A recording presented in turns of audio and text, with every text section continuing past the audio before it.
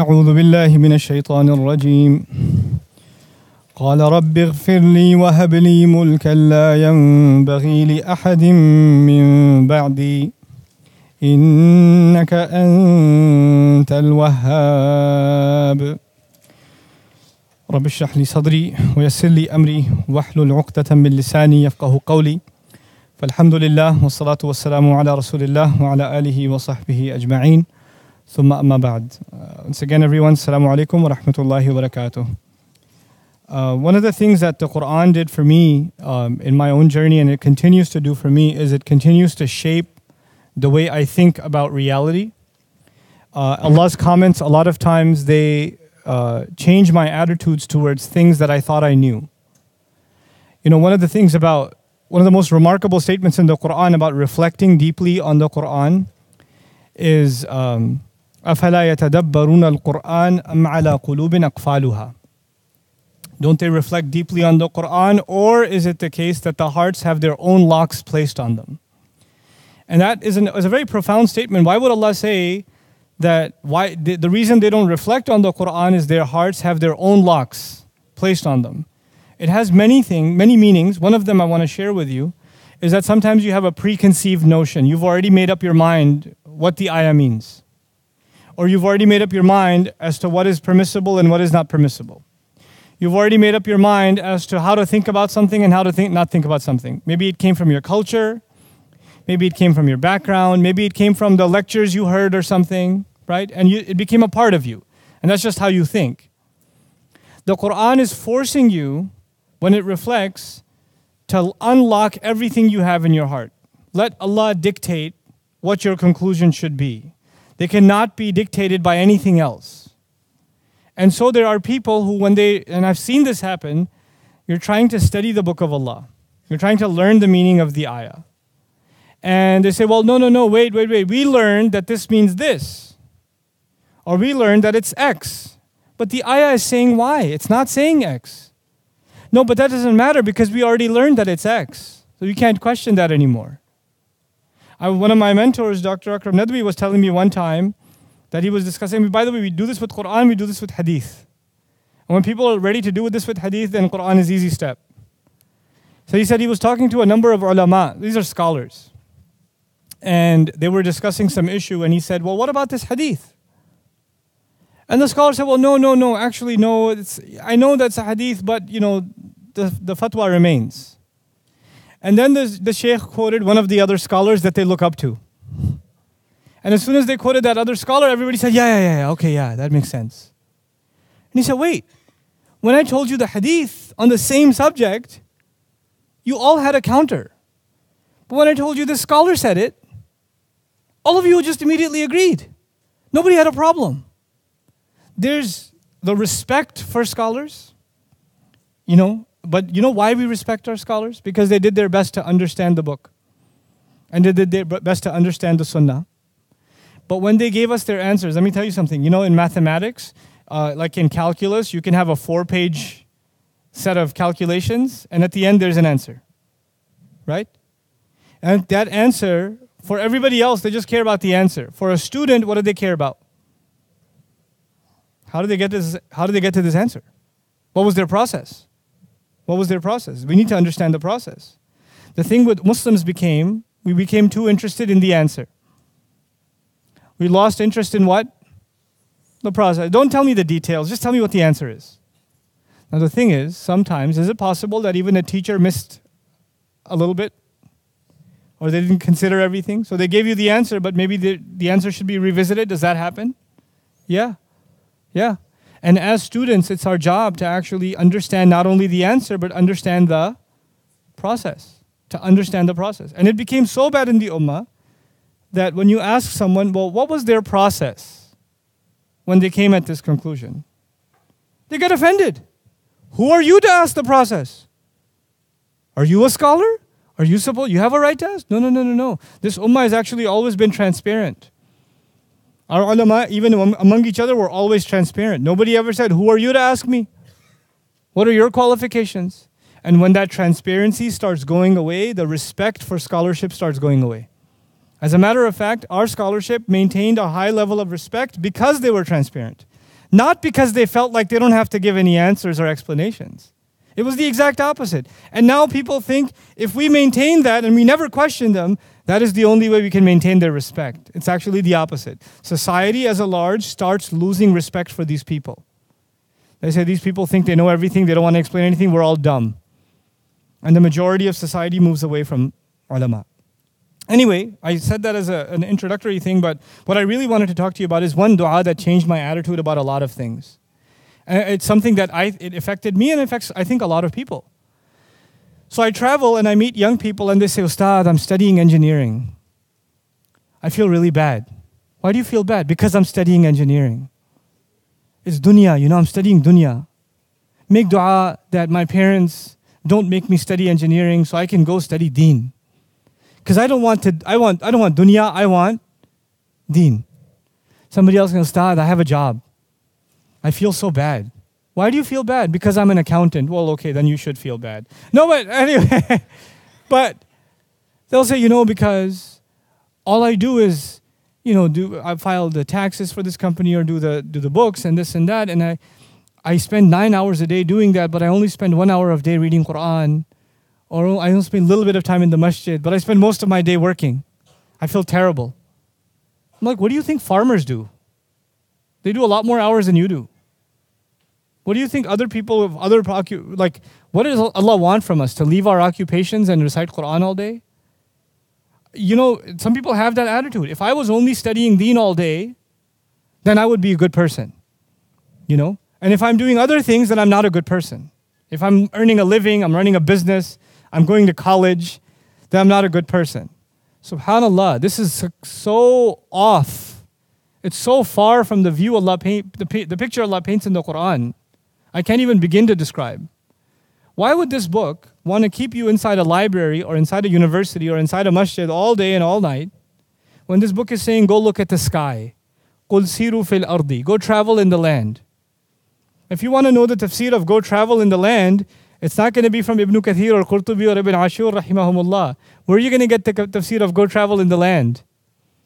By going and traveling in the land. Where are you going to get the tafsir of, أَفَلَمْ يَنْظُرُوا إِلَى الطَّيْرِ فَوْقَهُمْ صَافَاتٍ وَيَقْبِضْنَا.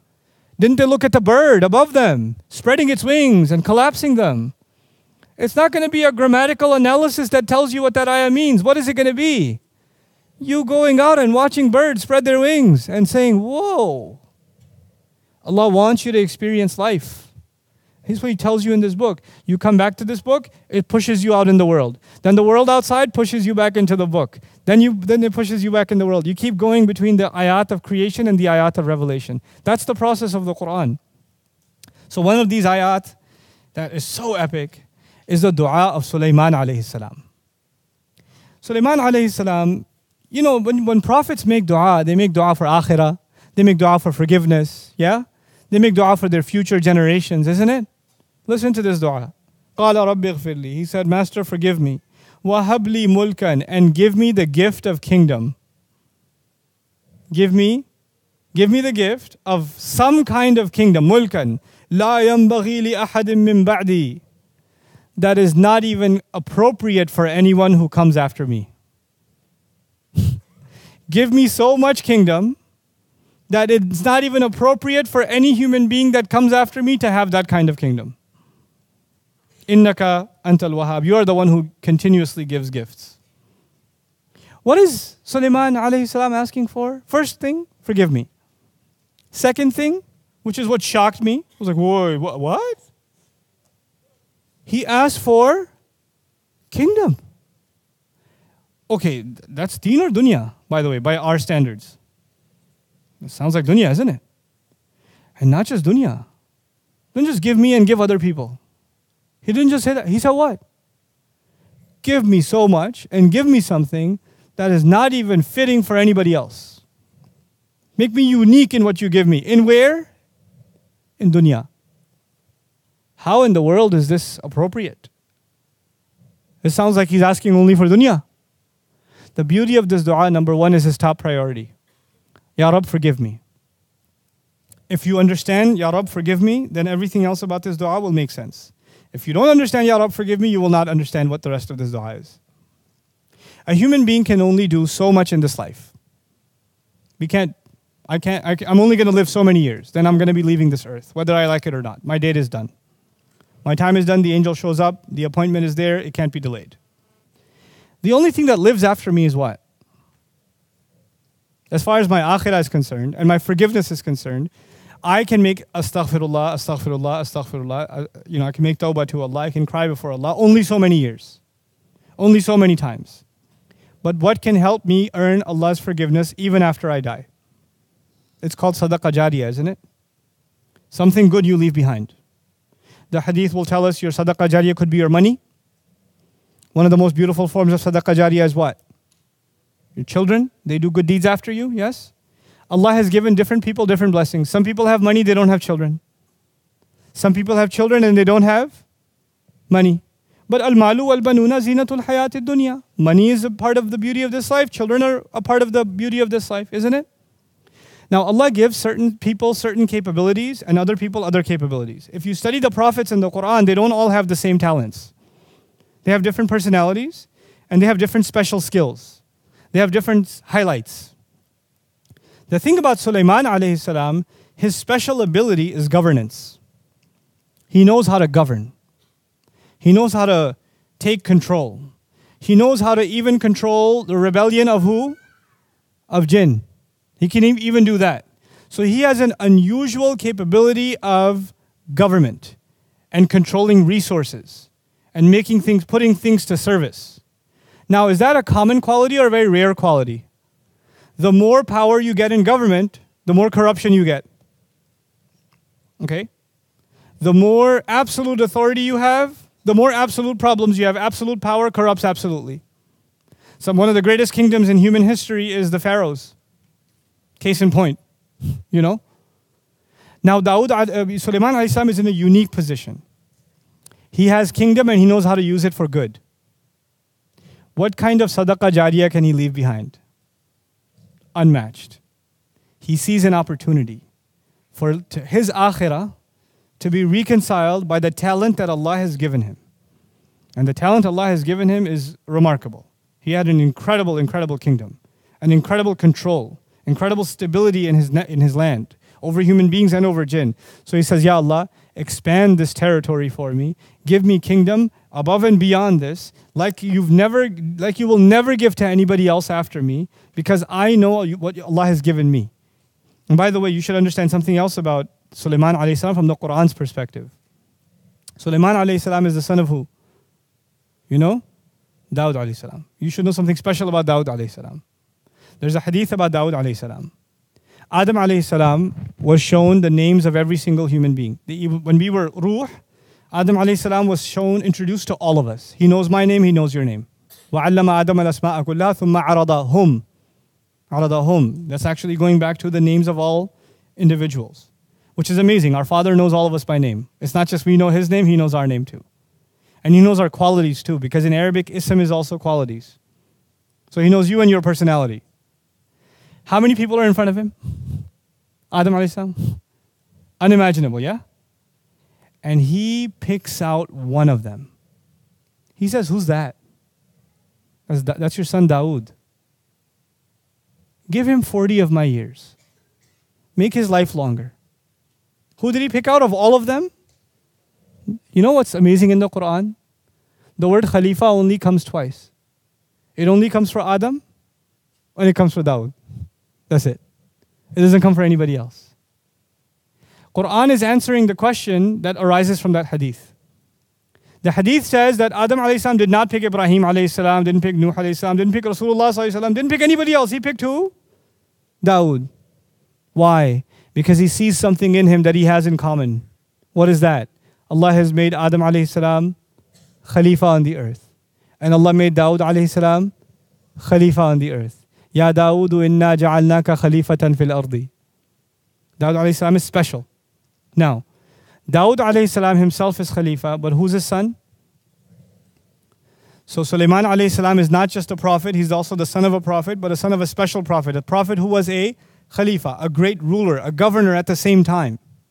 And so his upbringing gives him knowledge of revelation, but also knowledge of how to live by that revelation, not only at the level of an individual and a family and a community, but at the level of entire governance. He's been brought up in that system. Even before, even as a child, he's been brought up in that system, right? And eventually Allah grants him prophethood. So he realizes the value of leaving a legacy behind. He's learned that from his father. And so he understands that he's going to die, but his legacy should live on. The legacy of good that he creates should live on. And Ya Allah, give me something that doesn't even, because he knows his children are not going to get it the same way he got it from his dad. لا ينبغي لأحد من بعدي. Now what does that mean for you and me? You know, some people, they can't handle fame. Some people can't handle money. Some people can't handle a compliment. I've met people who say when I'm making salah and somebody passes by, it messes me up. Now they think I'm a righteous person. Other people, they could be anywhere and they're praying and they don't care, the universe doesn't exist for them, right? So some people have a stronger, thicker skin. Some people have weaker skin. Different people have different weaknesses. Some people have a hard time waking up early in the morning. Doesn't that happen? Other people have a hard time with other things. Like, for example, one of the gifts of Allah to me, may Allah keep it this way, one of the gifts of Allah to me is fame doesn't bother me and it doesn't make me happy. I'm not bothered by it and I'm not happy because of it. It's just something Allah gave me. I just have to use it to do something good, and that's it. It's nothing else. If I was teaching this class and there was one table of students, or there's like, I can't count how many tables of students, it won't matter. I'm still going to teach what I'm going to teach. It doesn't matter. If the camera's on or not on, doesn't matter. That's the way I'm programmed. Alhamdulillah. Other things bother me. I won't tell you those. Other things, I have lots of weaknesses. You talk to my family about those, you know. But this is not, alhamdulillah, this is not one of my weaknesses. You know, I've met other people for whom this is a big weakness. It's a big problem. So the first thing you have to recognize is what is your weakness and what is your strength. And once you find your strength, then you ask Allah to give you and give you and give you in what you have strength, so you can put all of it to the service of Allah's deen, so you can leave a legacy.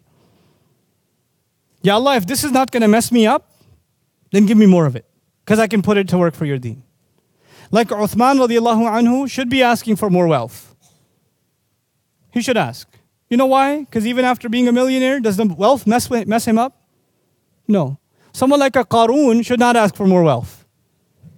Because whatever he has messed him up enough already. You understand? So not everybody's going to ask for the same thing. Because the strength of Sulaiman alayhi salam is he has power, but it doesn't corrupt him. He has power, but it doesn't corrupt him. So he asks Allah, give me more and more and more and more and more of power, so I can take all of it and serve what? Your deen. And when you ask Allah, what did Allah do for him? Look at in the next ayah. فَسَخَّرْنَا لَهُ الرِّيحَ تَجْرِي بِأَمْرِهِ رُخَاءً حَيْثُ أَصَابَ وَالشَّيَاطِينَ كُلَّ بَنَّاءٍ وَغَوَّاصٍ وَآخَرِينَ مُقَرَّنِينَ فِي الْأَصْفَادِ هَذَا عَطَاؤُنَا. I made the winds submit to him. I made shayateen do work for him. Others I made dive deep into the ocean for him and pull out its treasures. Others I put in chains in prison, the ones who wouldn't listen to him. I put them in chains for him. This is all what we give. This is what we give. Allah gave him control over winds. You can have the most technologically advanced society with the greatest military, but when a hurricane strikes, their buildings fall. They can't protect themselves from what? The wind. They can't. They can't protect themselves from the earthquake. They can't protect themselves from the flood. Isn't it? They could have billions of dollars spent in defense, and they can't protect from the wind. Allah Azza wa Jal gave Sulaiman alayhi salam, who needs a military when you have the wind? Just send a hurricane that way. Send a storm that way. Subhanallah. This is what Allah will give. So for you and me, identifying what our strength is, and then making a pledge to Allah that we will use it for the strengthening of this deen, for leaving a legacy that is longer than our own, that is perfectly normal. It's perfectly normal. That's not asking for dunya. As a matter of fact, even if you benefit from it somewhat, it's fine. Because you take from it what you need, and you give from it what will build your akhirah. Because what was the priority from the very beginning? Rabbi, ighfirli, forgive me. This is all in hopes of earning Allah's forgiveness. No matter how many good deeds I do, they're not going to be enough. So I keep doing good deeds even after I'm dead. That's what I want to do. Every one of you should be thinking like that. Every one of you. What is the strength Allah has given me? And how can I put it to good use? And how can Allah build my talent to make it even better? so I can benefit even more. May Allah Azza wa Jal make us people of benefit and help us understand the beautiful and the perfect word of His. Barakallahu li wa lakum. Assalamu alaikum wa rahmatullahi wa barakatuh. Thanks for watching, guys. I hope you benefited. I'd like to encourage you to actually embark on a comprehensive journey into the Quran. I've done a video translation and explanation of the entire Quran. It's called Quran Cover to Cover. I'd like you to check it on Bayyinah TV. Just do a little bit of it every day, and before you know it, you'll have gone through the entire Quran in translation with me. Hope you can take part. Assalamu alaikum wa rahmatullah.